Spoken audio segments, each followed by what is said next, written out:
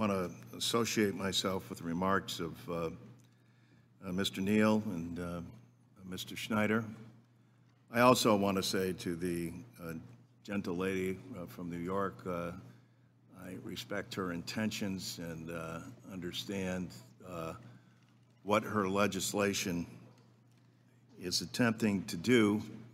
But as Mr. Neal noted, there is a greater opportunity here. And Mr. Schneider, in his remarks, brought that out, Mr. Chairman. Last Saturday, we saw what happens when allies stick together. President Biden demonstrated firsthand what happens when America deploys its naval fleet, works in coordination with Israel and our allies to totally rebuke Iran. During that same weekend, the Ukrainian people have more bombs dropped on them as this Congress stood silent as our NATO allies look on.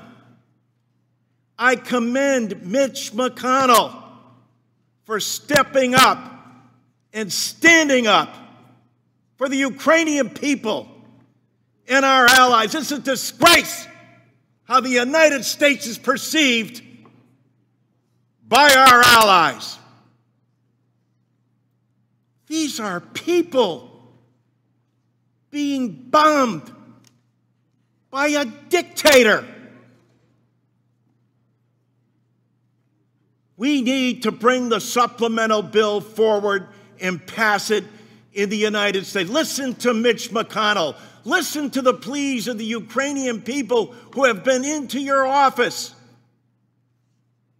Their cause is righteous. They're standing up for freedom and liberty of their own people. They're rebuking Putin. Are we standing with the Ukrainian people, or are we accessing to the will of a dictator who's imposing and dropping bombs and missiles on our allies as Congress sits idle and does nothing with legislation that's been in front of us for 2 months? 2 months in a supplemental that was requested over 5 months ago. Every Israeli individual that I've spoken to and every American Israeli has said the same thing.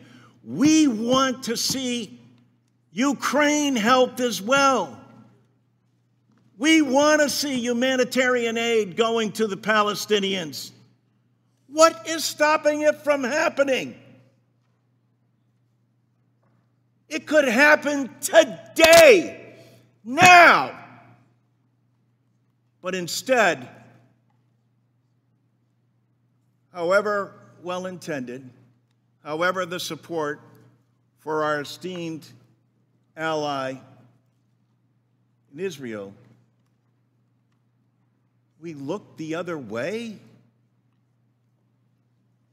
as the Russian dictator imposes his will on the Ukrainian people. Stand up, Congress.